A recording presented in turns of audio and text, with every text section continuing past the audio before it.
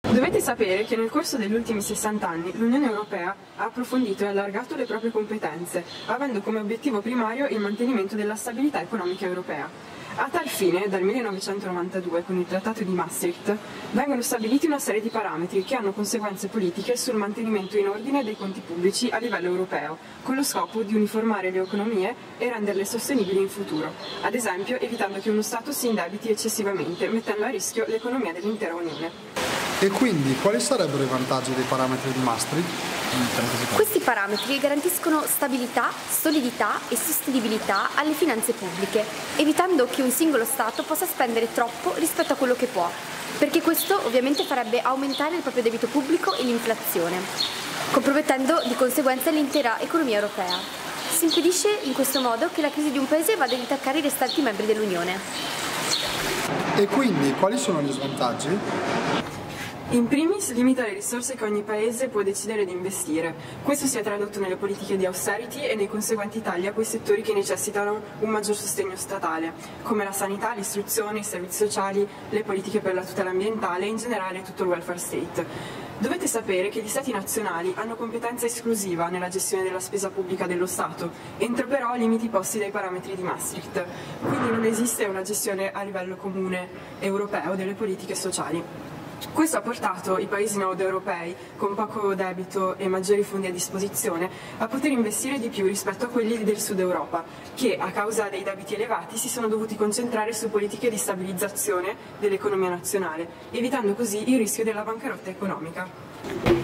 Dovete sapere però che le politiche sociali sono quelle che influenzano gli indicatori utilizzati dal Better Life Index, un indice che misura il benessere della vita delle persone. Infatti, se entendiamo il benessere come uno stato che coinvolge tutti gli aspetti dell'essere umano e caratterizza la qualità della vita di ogni singola persona all'interno di una comunità di persone, ci rendiamo conto che sono ritenuti centrali una serie di fattori culturali, ambientali, sociali, come ad esempio il benessere psicologico, l'educazione, la qualità della vita, l'uso del tempo e la sostenibilità ambientale, che sono molto importanti.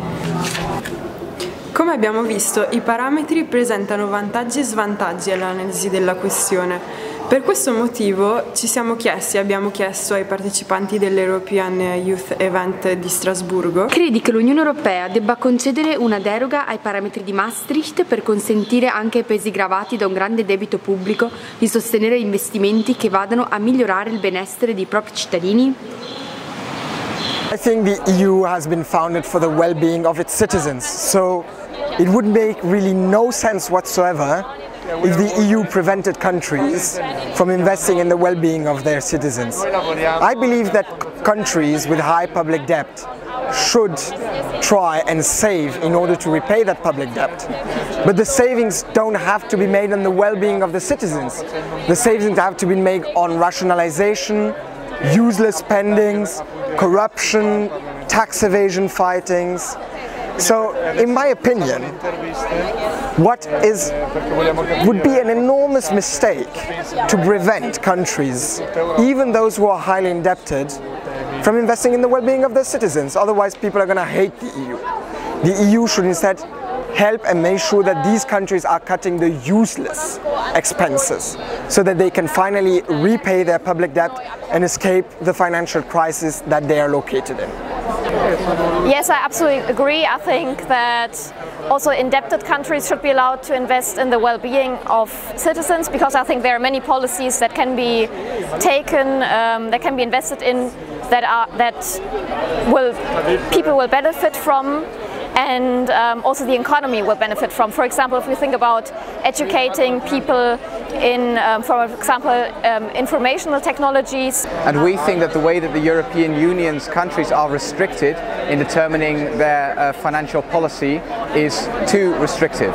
One of the problems is that countries are not allowed to have a certain deficit, which is a strange requirement for all countries in a trading bloc which is mostly internalized. You will always have the situation that if one country has a surplus, another one will have a deficit.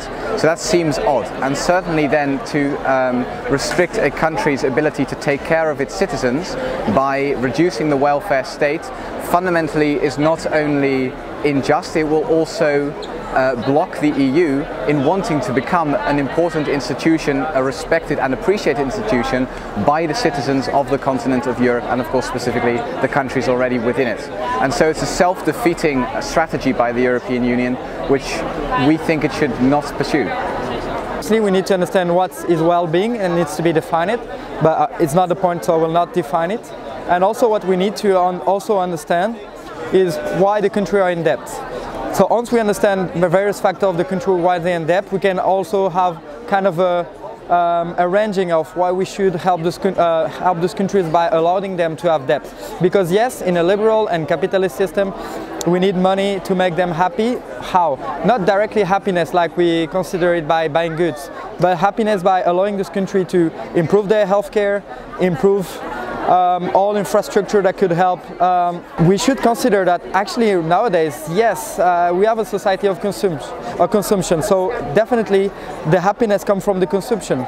And unless proven otherwise, and this is what it's the main question and the main goal of our generation, if we don't consider scarcity, we will never get rid of this also malefic capitalist system and get back to a sustainable capitalism. And we have the possibilities, and we are now getting well aware about how we should consume, and I think this is the main point of it. So well-being comes from investment, but wise investment. So debt could be a good investment if it's a wise investment. We can allow a country to have a debt if it's a well investment that you have to get back. I don't believe helping country for tourism investments are a good investment, but for their population, yes. Thank you.